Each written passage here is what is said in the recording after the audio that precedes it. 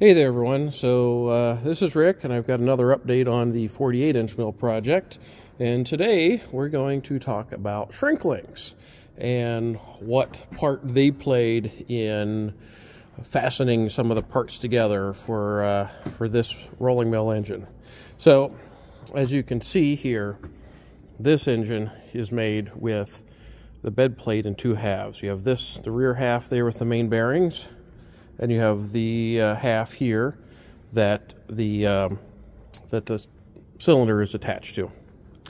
And how they used to attach these big pieces together was through the use of what they call shrink links. So you see this oval opening here in the castings, and they're all through here. They're down across. There's one on this side. They're on both sides, and I believe there's something like 27 of them all told between both halves. And how these work is that you take these pieces here, which are the links themselves, and so this dimension here between this surface and this surface at room temperature is about a 1/16 of an inch shorter than that corresponding distance between here and here. And then so you would take this link, and when you're ready to put it in, and you heat it up, and if you heat that thing up to about 600, 700 degrees, it will expand by about 1/8 of an inch in length. And then you can take it and it'll just drop right in place here, and then as it cools down, it'll squeeze itself together.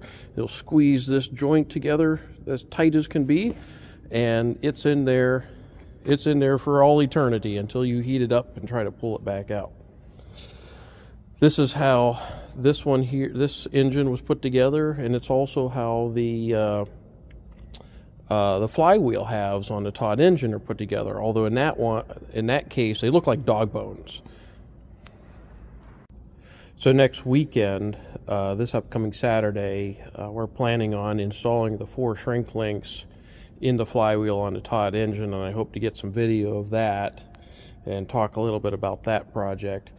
And what I'm doing here on this one here, getting ready, what we're going to do is we're going to take these alignment bolts back out, and then we're going to put the rear bed plate on skates and then slide it back enough so that we can get in here and clean up this joint and stone it and get it ready to go, get all the dirt out from in there, and then skate the bed plate back into position, put these bolts back in, get everything lined up, and then go about heating up these shrink links and getting them installed and put in. So out of the 27 links, we are missing, I think, like 7 or 8 of them that when they tore this apart, they couldn't pull them out and they cut them. So we're going to have to make new ones. And we'll make them out of plate burnouts and then machine them to size. These are all wrought iron. They were actually made out of wrought iron, square bar, folded around, and then forge welded together. One of them I found that you can still see with a forge weld on it, but we're going to do it the modern way. Take a piece of plate, burn out the outside, machine the inside, machine it to the right size so that we can heat it up and fit it into place. Let's see what else we got going on here on this. Well, we're gonna shift gears a little bit from working on the mill itself to cleaning up the engine castings and getting the links in and all that, and then getting the engine castings in the final location, and then moving in here to get the distance piece back there in place and get all the pieces in the middle. So I think we're going to get that done here before we do too much work on the mill itself.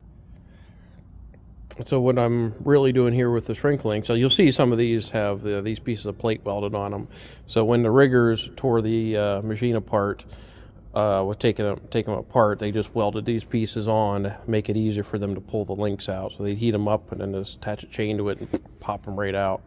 So I'm going through and then cutting all that stuff back off, since it shouldn't be there, and then getting the links cleaned up and ready to go. So as we go through, all the locations are numbered. So there's a number 3 right there, and so I've been marking the numbers on them wherever I can find them. Some of them don't have numbers. We have 2. Oh, these right here. They're both numbered 6, and so you'd think, well, maybe one is 6 and one is 9. Well, however, the slot for which would be the number 9 is actually marked 0, and it's a larger size. So if you go by progression, it starts with number 1, 2, 3, 4, 5, 6, 7, 8, 9, 10, 11, 12, 13, 14, and then the rest of the way around. So that one would be number 9, but it's marked 0, and neither of these would work because it's the smaller size and not the bigger one. So I don't know. We'll figure it out. So, all right, everyone. Well, just wanted to give you that little update on what's going on, and I'll talk with you later on.